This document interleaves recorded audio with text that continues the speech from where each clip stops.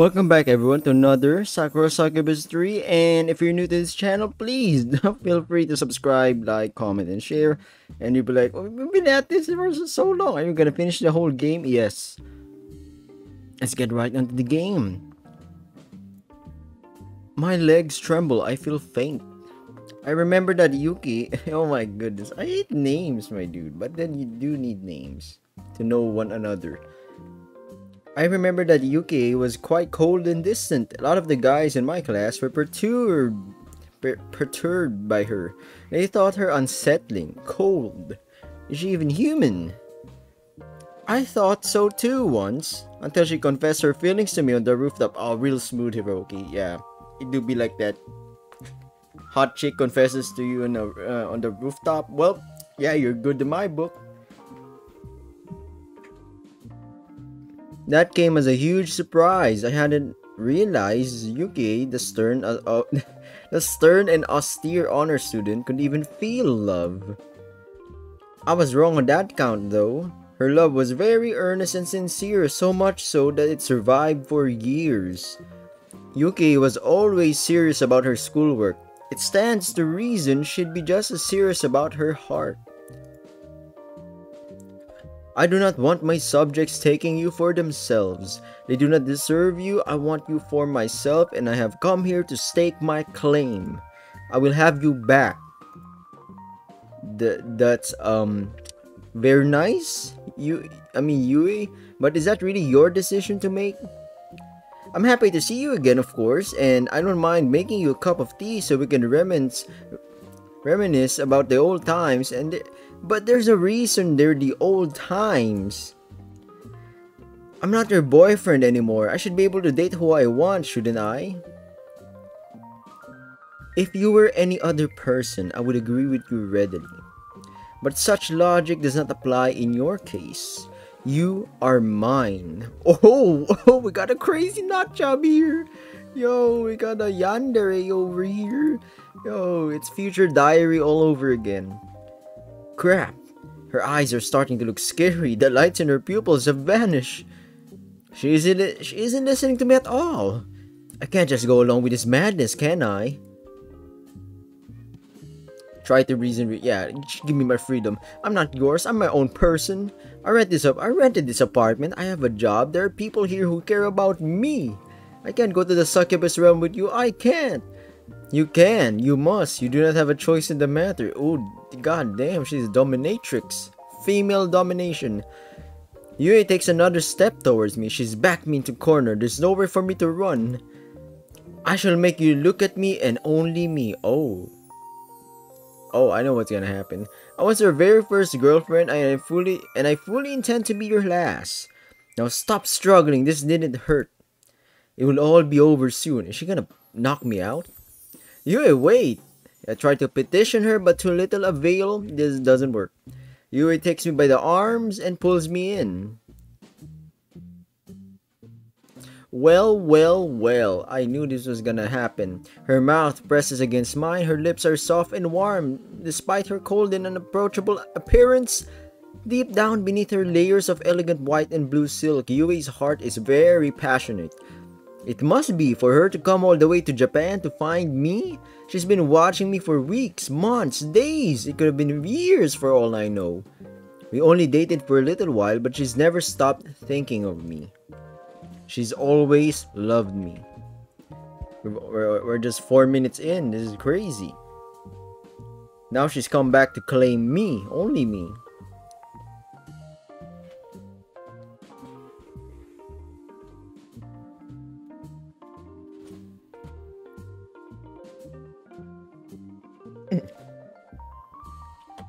I can't escape, though I want to. My legs seem to have locked in place. My body is frozen. I think another thing is standing up, if you know what I'm saying. I can only sigh into Yui's hot, demanding kiss.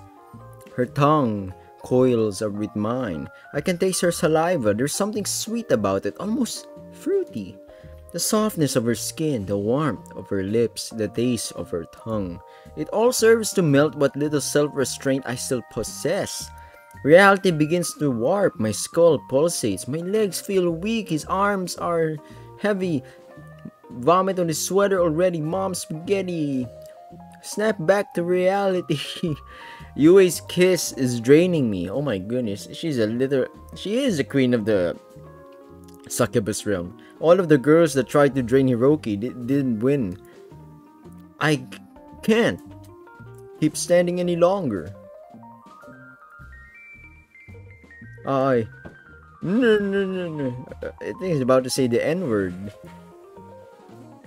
I break the kiss and step back, or at least I try to. I don't get very far because the wall's in the way. My head bumps against it and I groan. Ugh. The room shifts before my eyes. The walls, my bookcase, and the tatami mats all blur together. My strength fades. Then I pitch forwards. I hit the ground limp and insensible, and everything goes black. So did we do it? Or do we wake up? Oh no, we're in the succubus realm. I know it. She just drained the effing living energy out of us. She drained... It's like she slurped that golf ball through a garden hose. When I eventually wake up, it's with a dull and throbbing ache in my temple.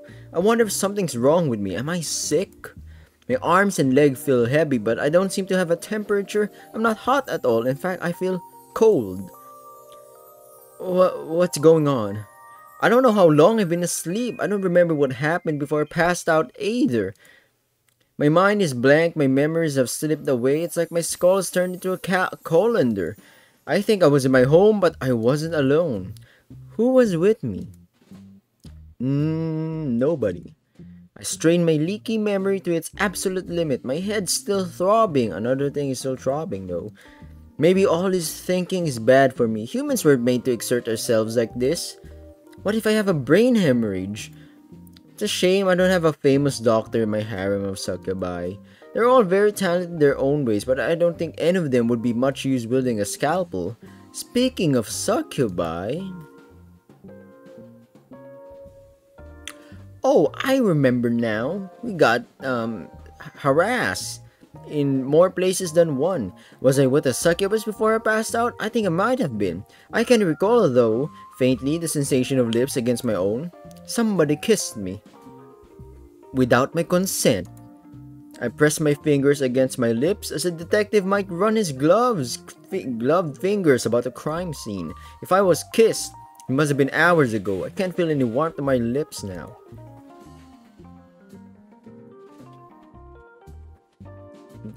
I feel so cold. Oh, Hiroki, I'm pretty sure down there you're pretty hot. Where am I, anyway? Huh, strange place. Now that I've somewhat regained my senses, I let my hand fall from my mouth and look at my surroundings. Interesting. I'm not in my apartment anymore. In fact, I have no idea where I am. What the heck? Where am I? This place is like nothing I've ever seen. It's like a palace.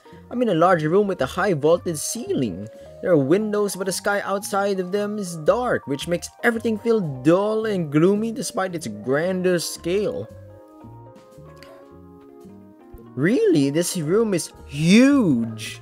It's like something from a fairy tale palace, but slightly wrong. The color scheme is too dark and gloomy to be befitting of a flaxen-haired heroine from a Destiny movie. Maybe the spacious room is, instead, the abode of an evil stepmother or a wicked witch. That might explain why it's cold in here. It's full of dark magic, for Christ's sake. Brr. I shiver, wrapping my arms about myself. As I continue to stare, I'm sorry about that. The furniture seems to loom over me. The bed I'm sitting upon, meanwhile, is a real work of art. It's large, the mattress soft with a fancy headboard. It looks like something a princess might sleep in. Princess. Funny enough, they had a dog named Princess. My brow furrows.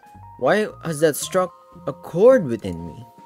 I don't know any princesses. They're pretty rare in today's modern society, beyond fantasy RPGs and the like. There aren't all that many people who can confidently state that they're princesses, and those who would never interact with me. I'm just Ogasawara Hiroki. There's nothing special about me other than my unique scent that succubi find irresistible, and I'm a protagonist in a harem game. There's no way any member of any country's royal family would fake interest in me. Why would they?